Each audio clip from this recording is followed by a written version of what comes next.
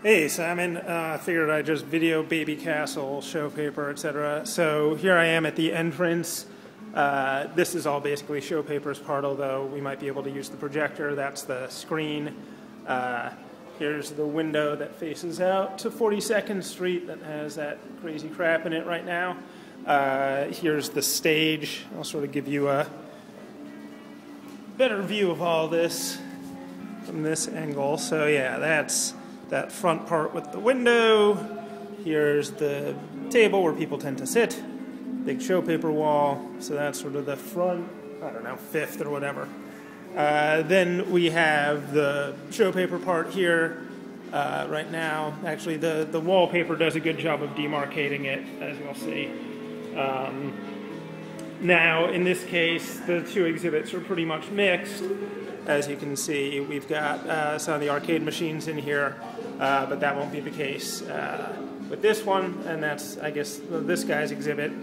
Nice drawings, but that's all his stuff is the drawings on the wall, and then the previous artist with that thing in the window.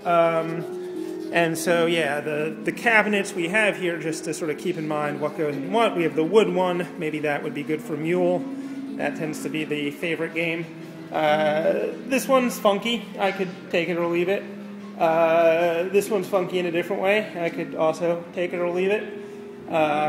This one's pretty kick-ass. This is definitely Matt Hawkins' finest contribution, was getting this artist to paint this. And that could be good for Black Monday, I'm sure. Then there's this papier-mâché one, which, again, you know, this one's quite nicely done, although not my style. So those are the six machines we have out here, and I clearly have no strong opinions.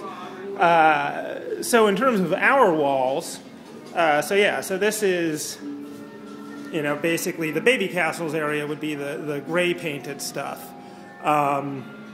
And so you can see right now there's recurse up on this wall, and then some doofy write-ups of the different games, along with some fan art, because obviously VVVVV is too fancy looking for a stab at.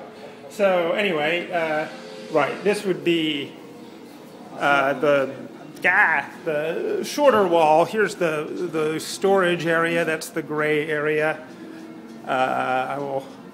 And here's the bar area that I guess is the other gray area. Actually, you can see on the floor that tape. I think that would be the boundaries of the old area. And here is the longer wall.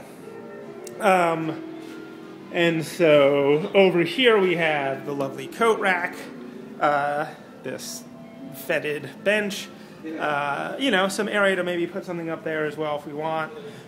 Here's the storage area, lovely safety measures right now, you know, a bunch of crap in there, but if we need to store anything we can, you know, like an arcade machine. Bar, fridge, bathroom, etc. So here's the long view. Here's from the bar, basically the whole shebang. So anyway, we'll talk about what this all means, but I figured this way we have something to talk about. Talk to you later.